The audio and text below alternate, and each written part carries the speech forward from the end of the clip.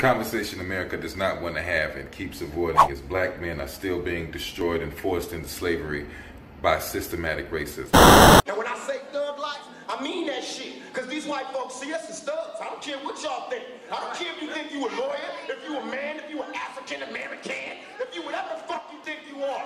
We thugs and niggas to these motherfuckers. You know? And until we own some shit, I'ma call it like it is. How you gonna be a man and we starving? Go ahead. You know? And you can walk by 5 different houses, ain't a man in either one of them motherfuckers. Why we gonna be a